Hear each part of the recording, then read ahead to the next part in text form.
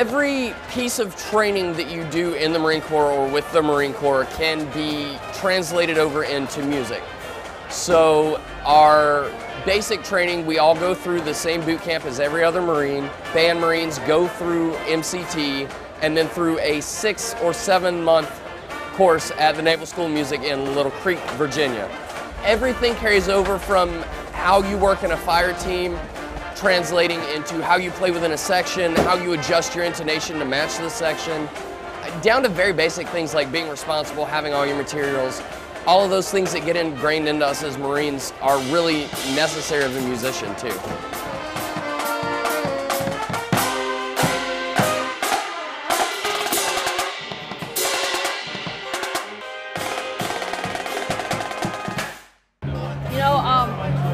It's a high when I'm on stage, because you have all these people with their eyeballs just looking straight at you.